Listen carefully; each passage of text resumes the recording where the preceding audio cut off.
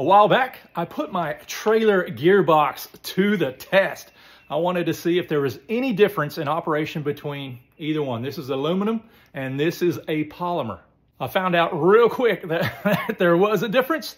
The aluminum one held up really well, and the polymer one, unfortunately, it failed. It broke. I talked with Trailer Gearbox, and they sent me some brand new gears. So we're gonna tear this thing apart and we're gonna fix it. The case comes apart fairly easy. I just use a couple of 5-in-1 tools and just kind of wedge it apart, and it comes right out of there.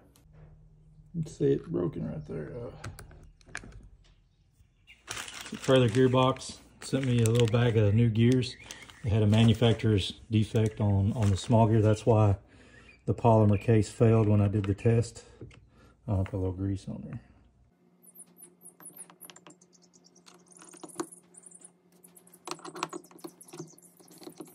Very cool, very simple design. Simple is always better.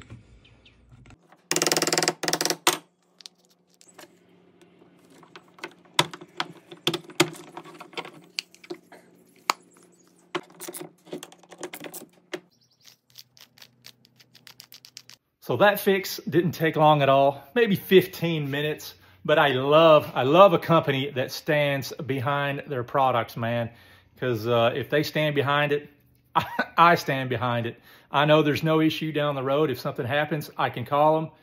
I can get a replacement part.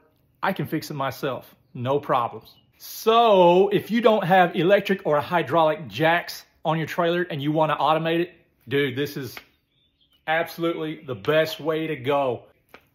Boom. Trailer Gearbox.